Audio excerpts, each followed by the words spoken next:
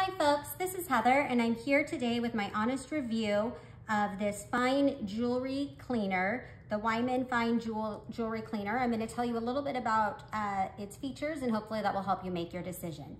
So today I have some of my rings here. They're kind of cruddy and gross. I'm not sure what I had for dinner last night, but it looks like maybe there's some salsa or whatnot stuck on this one. I'm going to put them into the solution. And so usually I'll leave them in for anywhere from 10 to 30 minutes. Inside, you can see the solution is a blue liquid. It has a nice straining device here, so you can just set the jewelry in there, lower it in, and a brush, which I'll use when it's done soaking.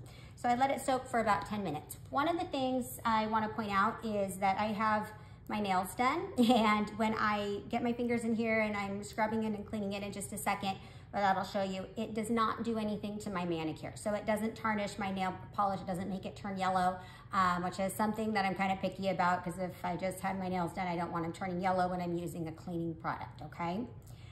So we'll give them a few minutes and then I'll show you how to. So now that they've had some time to soak, I'll take them out and just scrub them off a bit. You can see that this straining device helps lift them out nice and easily. Just usually set them like that to wait.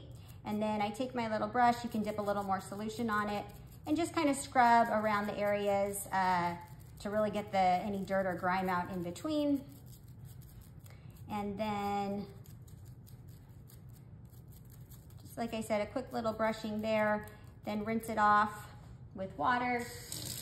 Quick rinse with water, towel dry. As you can see, all of that shine and sparkle is back, and my ring is fully clean.